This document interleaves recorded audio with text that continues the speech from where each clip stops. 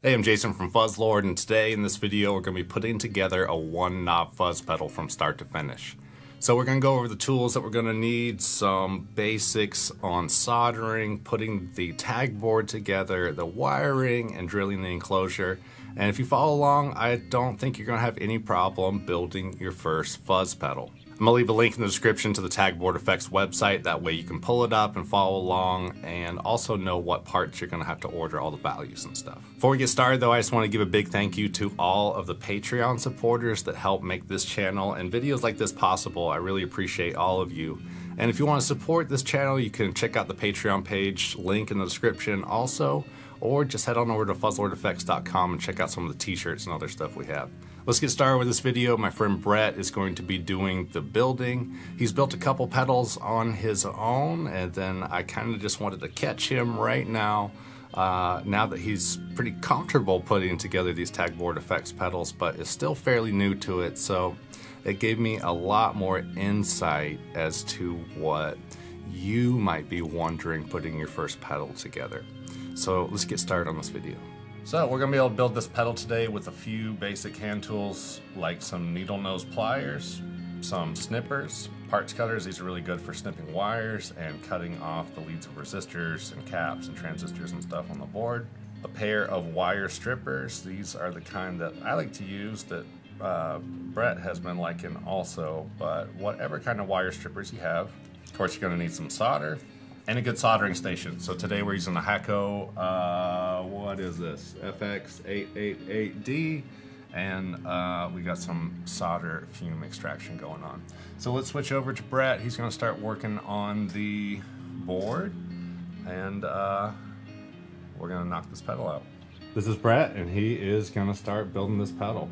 So what you got going on, man? So what I'm going to start off by doing is I'm looking for the actual grid size we'll be using on the strip board that'll be shown in the Tagboard Effects blueprint. It's pretty common practice, I've noticed, to use a box knife or a knife of some sort to score this if you don't have a saw. I personally have come across a method of doing it that I prefer, where I just take a solid metal straight edge and I'll line it up on the outline of the grid, one outside of what you actually need, because so you want to kind of line up in the center of the holes on the line that you'll be breaking across. So something like so. It doesn't have to be perfect. And then I'll find a hard table edge, and you just push and give. I have to stand up for some leverage. Push and a clean snap. So this is the tag board that Brett got together, and he pointed out an amazing thing that I've kind of forgotten about. When you're working from these tag board layouts, they're kind of showing us like a 3D view through to the bottom.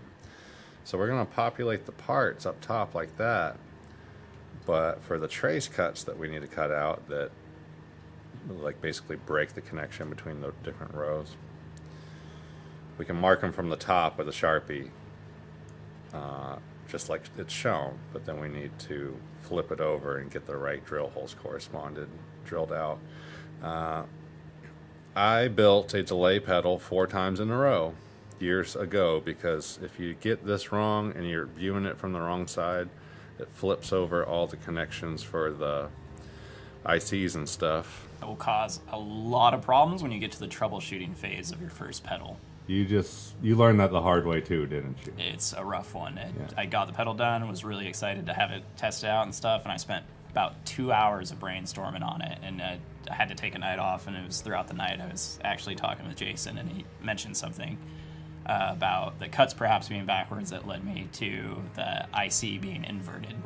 This is one of the spots where you're likely the most common place to make a mistake, so just take some time, think about that, play Battleship, mark your little holes, make sure they go in the right spots. We're building from the top, but we're looking through to the back of the board, so we need those dots to be there, but when we actually go to drill it out and flip it over, be careful that we don't invert everything.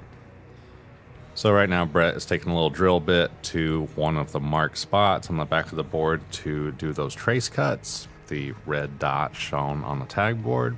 You can use a drill. it's also perfectly okay to use it just a drill bit by hand like Brett's doing right now. So the next thing Brett is going to do is add the little jumpers. If you look on the picture from tagboard, those black lines are actually jumper wires. So you connect, they basically make a connection from one point of the tagboard to the other. So go ahead and get your 2 jumper wires installed now that you have your 3 trace cuts made. So the board is prepped, has the jumper cuts and the trace cuts and the jumper wires, just like the photo. And we're going to start populating the parts. Be amazed by the hot rod of the soldering station world. We go from 0 to hella.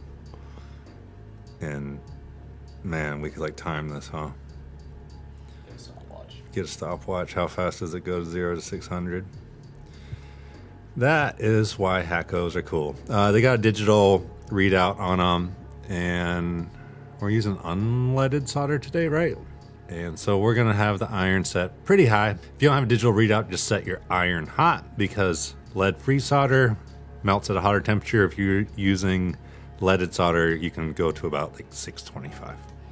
So when you are soldering, it's good to tin the tip of your soldering iron, and that just means you just touch a little bit of the solder into the tip. It just fills all the little gaps and everything on the iron, and makes it easier to do. So now Brett is going to start populating the parts into the tag board. What is the easiest thing to do is install parts by their height. So we started off with the jumper wires, and now Brett's going to go through with a first pass and install the resistors. Then we'll go through after that and do the next tallest thing, which would be the smaller capacitors, like the stuff in the picofarad value.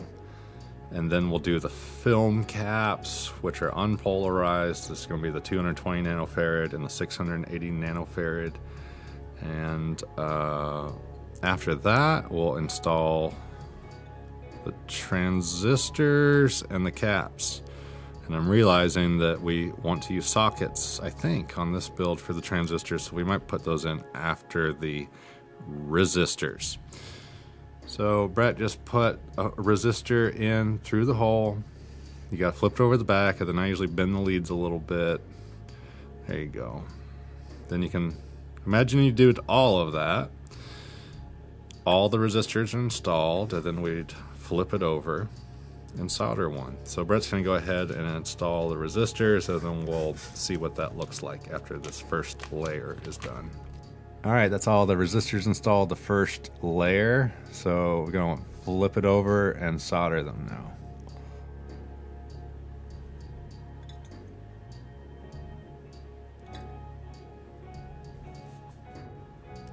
So all the resistors are installed, and now we're going to snip the backs of them.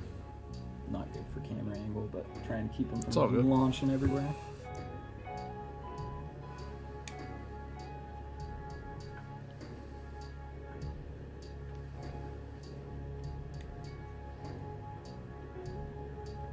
Next up is the little ceramic caps. So this is going to be the 150 picofarad and the... Oh, there's only one. False alarm. That's it. So instead of just soldering the transistors direct to the board, Brett is installing sockets. This is just something we can solder in and then plug the transistors in. This will just make for some fun tweakability later so that we can check out some different transistors. We can do some tone testing of the transistors. And that one's ceramic. You could use film also. So Brett's going to get those soldered, and then we'll move on to the next layer. So this is coming together nice, and we're almost done with the board. So Brett's got the polarized caps stuck in there. Polarized caps only go in one way, meaning there's a positive side of the component and a negative side. The striped side that you can see right there, That's the negative side. So make sure you put that in corresponding to the little gray slash on the tag board layout. Next up, we're going to be drilling out the enclosure. Be sure you wear safety glasses when you're doing this. And something that I think is helpful after you measure out where you want everything to go, I'm going to let you figure out where you want everything to go on your pedal, because that's like a big part of the fun. And doing this is like creating what it's going to look like and planning all that out. So measure out your enclosure, make some marks with pencil, use a speed square or something to help you draw straight lines. And then go through with a metal punch where you need your holes to be. Knock it with a hammer. That just gives a little indentation on the enclosure. And that way when you're drilling out the holes of the enclosure, your drill bit doesn't like jump around at all. This is super helpful, especially if you're using a hand drill, not a drill press like the one we're using in this video. So Brett got the enclosure all measured out, and now he's using a metal punch to punch the holes for the box. It makes it so where it's a lot easier to use your drill. Makes it to where you can use a hand drill and have things go real smoothly. So get your box prepped. We're gonna do this and then get it drilled out and meet you back once we're ready to get the hardware installed to the enclosure and do the off-board wiring before we do the board install. Sometimes it's nice to keep the back of the pedal on, especially if you're working in an apartment like I used to do so many times using my little battery-powered drill, because if you have the back of the lid on, it catches a lot of the metal shavings. Alright, let's catch back up once we get the enclosure ready and we're ready to start installing the hardware. Just for all you ASMR weirdos out there. Now we're switching over to a step bit. These like Christmas tree bits. You can pick these up online or Harbor Freight, and they're really great for pedal making because they go large enough to do the foot switches and the DC jacks.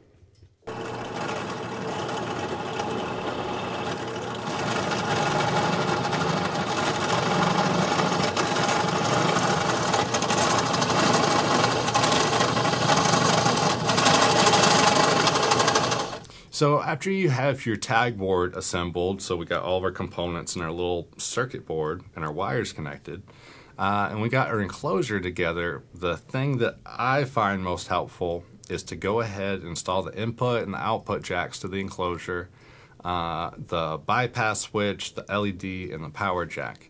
So the input and output jacks are going to be wired to the switch. You can go ahead and take care of that. A couple of the ground connections. And I'm going to leave a link in the description to the off-board wiring diagram that Brett was following from Tagboard Effects website. There's a bunch of different ways to do this, so I'm not going to tell you that this is the only way to do it, but this is a diagram that will show you where the input and output wires are going to connect from the jacks to the switch, where the LED is going to connect, and some of the ground connections, like to connect those parts in the box, and the power jack. So get that wired up first, get your jacks installed, get your switch installed, and something that I think is really helpful is checking your pedal right then. Even without the circuit board in the pedal, when the pedal is in bypass mode, it should pass a guitar signal. So you might save yourself a little headache right now. Before you install that board, plug your guitar into it and make sure that you can get a clean signal through it in the off mode. So get that taken care of, and then we're going to install the circuit board and connect the wires to the power jack, the stomp switch, and of course the potentiometer. So in this portion of the video, I'm showing you how to use your multimeter to do a continuity test, but with the way the microphone was pointing, you can't actually hear it beep like I was hoping to. So I wanted to show you, on most multimeters, there's going to be a continuity mode. Let me see which one that is. That's that red one right there. Looks like a little speaker. So you're going to have some sort of version of this on your multimeter, and all this is used for, it's called a continuity test, is that it lets you know if two things connect. So in the next portion of the video, this is what we'll be doing, and this is how you can use your multimeter to see if things are connected like you want them to be. Let's imagine there's a wire going from one place to another, or it's going through the switch, and we're wondering, is this connecting the way we think it is? We'd hook up the two places in question, and if it beeps, they're connected. So that's how you do a continuity test, or also called a beep test, with your multimeter, which is one of the most helpful things you can learn how to do for working on pedals or guitars or anything in electronics. So if you need to pick up some tools for this project, or you just want to know more about the specific ones that I was using in this video, I put links in the description. That way you can check out my soldering station, pliers, snippers, all that kind of stuff.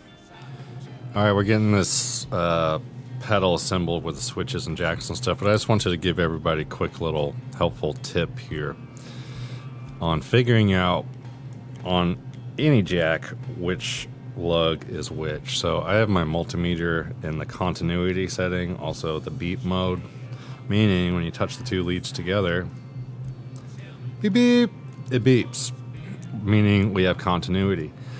The sleeve of any jack, as in the center part that we can touch, like that we would put in the jack, the sleeve is the ground. So take one of your multimeter leads, put it in the sleeve like that, like I'm holding it, and then, oh man, I should have bought a lottery ticket today. That is the negative right there, this one on this jack. So the other lead would be the positive. So just remember, the sleeve of a jack is the ground. The tip, which we can't see because this is an enclosed jack, is the signal. Alright, so we're going to get it going and then do the off-board wiring. I'll leave a link in the description to the off-board wiring schematic that we're following, just so you know where to connect the ground wires from the jack. The signal wire will go to the stomp switch and the LED, etc. We'll have our inputs and outputs from the jack. Where's the jack? Go into the circuit board, then we'll have the DC jack and the volume knob. So again, just follow along with the tag board diagram, and we'll catch back up when we get a little more done.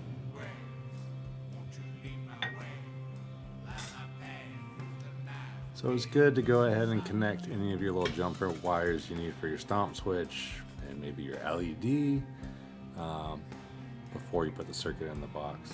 And then we can go ahead and do things like add the input and output jacks and wire those up before we install the board. So this is the circuit board with its wires on it. It's a lot easier to go ahead and just add some wires to the board with it outside of the box and just give yourself some extra room to, you can always trim it, strip the wire, then install it as you need.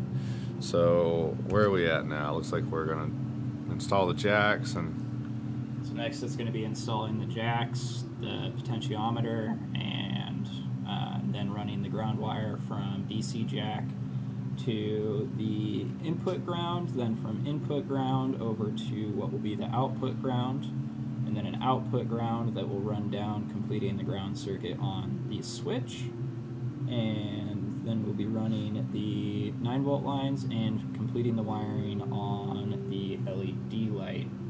cool. Which I like to just go ahead and take a little section of that strip board that we broke off earlier and set it up as a nice convenient little resistor mount for the LED. Just tidies it up, makes it a lot easier to actually get it in there. So cool. So you're gonna have to look up your own off-board wiring scheme. Again, I'm gonna link to the one that the switch is following because I'm guessing it's off the tag board site. When you're running your ground wires, you want to avoid a ground loop. So what is a ground loop, you might ask? Well, it's a loop in the ground. we have a bunch of different little ground points we have to connect in these pedals, and with the way these are built, they often don't give us like extra pads on the PCB just to connect all the grounds to one point like it would be in like a manufactured pedal. So we need to connect all these grounds together. What you want to avoid is making a loop. So we got a ground over here, a ground over here, and a ground over here. We can connect the ground from here to there, and from here to there.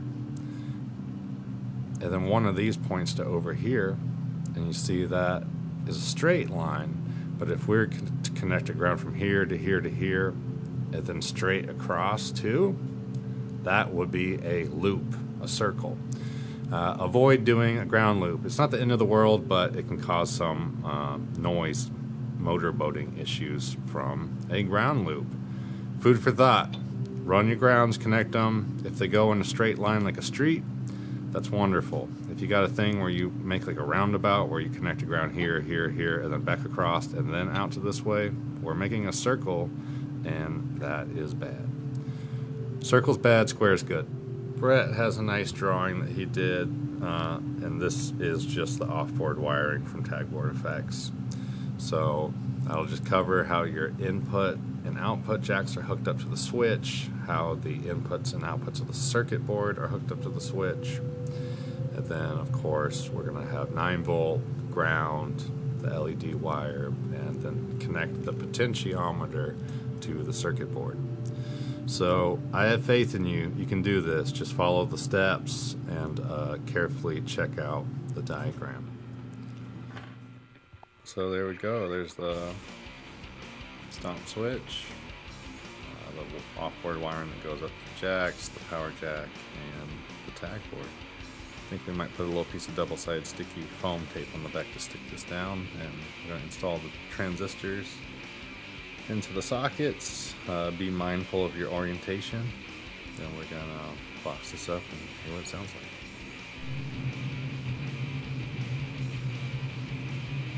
This is the Black Arts Dark Ritual fuzz specifically that we're following in this video, but this kind of belongs to a whole family of fuzz faces, like the Fuzzlord Voidmaster and a whole bunch of other ones out there.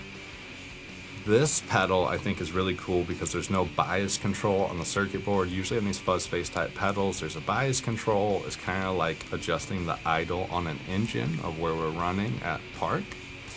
And this one doesn't have one. So I think this is a great first pedal for someone because you don't have to worry about that kind of stuff or dial this pedal in. And it's also tuned really well to work with guitar or bass with all of the components and the capacitors that they chose setting the frequency response. All right, we got the pedal built. Let's go ahead and plug it in and hear what it sounds like. Brett's gonna play some riffs, I'm gonna play some riffs. I really appreciate you watching this video, and drop a comment below and let me know what you thought and how is this build going for you if you're gonna try it.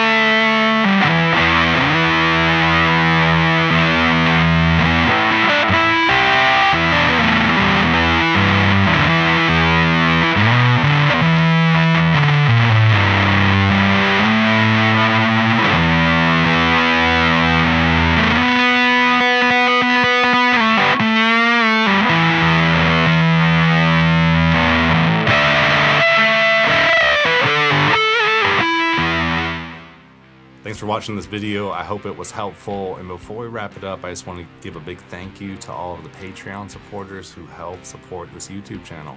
If you want to know more about it, there's a link in the description.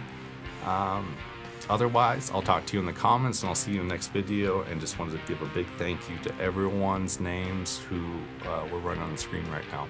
And our producer level supporter, Slavic, as well as all the awesome companies that we work with here at Fuzzlord Effects. I'm Jason. I'll talk to you in the comments, and I'll see you next video.